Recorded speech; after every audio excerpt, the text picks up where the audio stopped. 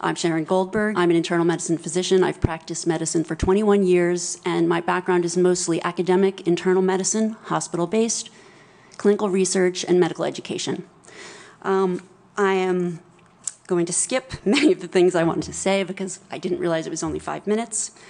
Wireless radiation has biological effects, period. This is no longer a subject for debate when you look at PubMed and the peer-reviewed literature. These effects are seen in all life forms: plants, animals, insects, microbes.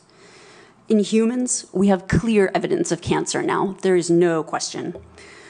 We have evidence of DNA damage, cardiomyopathy, which is the precursor of congestive heart failure, neuropsychiatric effects. So 5G is not a conversation about whether or not these biological effects exist. They clearly do. 5G is a conversation about unsustainable healthcare expenditures. Why do I say this? We've been sitting on the evidence for EMR and chronic disease for decades. And now we are seeing all these epidemics appearing. So diabetes is the first epidemic. I think most of you know the statistics. They're very scary. 1 in 3 American children will become diabetic in their lifetime, and if they're Hispanic females, the number is 1 in 2. Okay. So what does this have to do with wireless radiation? Wireless radiation and other electromagnetic fields, such as magnetic fields and dirty electricity, have been clearly associated with elevated blood sugar and diabetes.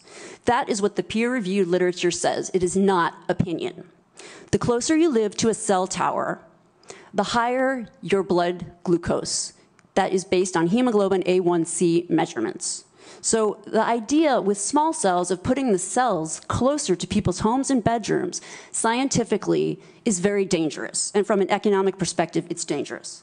And you may not know this. I was shocked to find this out. But the way you create a model of diabetes in rats in the lab is by exposing them to 2.4 gigahertz. And this is not for long-term exposure. So I don't have time to talk about the costs, but the huge problem with diabetes really is chronic kidney disease. End-stage renal disease, the worst complication of diabetes, leads to hemodialysis. Hemodialysis is an automatic qualification for Medicare. And if you don't qualify for Medicare, we still have to dialyze the patient. And the state ends up paying in many different instances. So renal failure is 1% of Medicare, but it takes up 7% of all Medicare expenditures.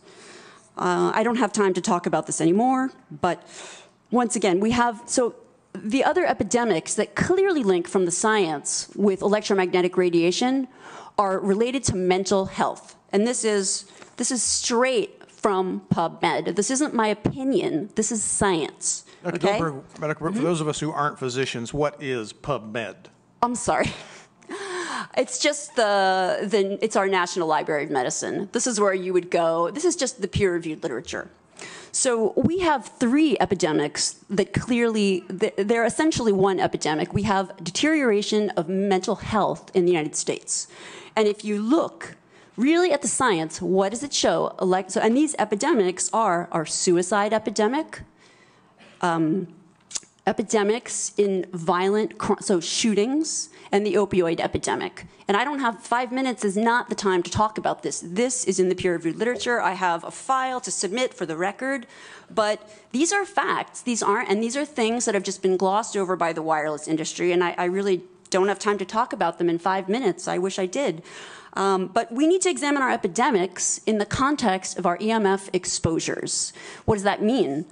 That means that the CDC, tracking these epidemics, we need to start measuring how much radiation are people being exposed to.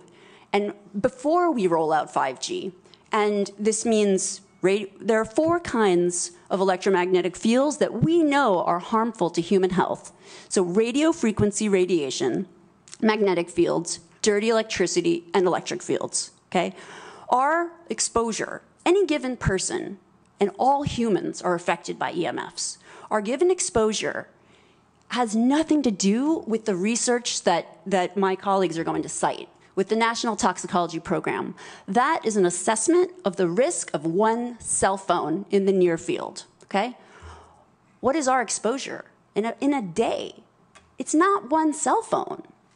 It's cell phones, it's multiple wireless networks, it's smart meters, it's cell towers. It's this sandwich, and it all adds up. And this is a serious problem for occupational health, public safety, and personal safety. And I feel that it's irresponsible to be even talking about the Internet of Things and rolling out a new untested technology when we're not even measuring what are our current exposures from the current networks.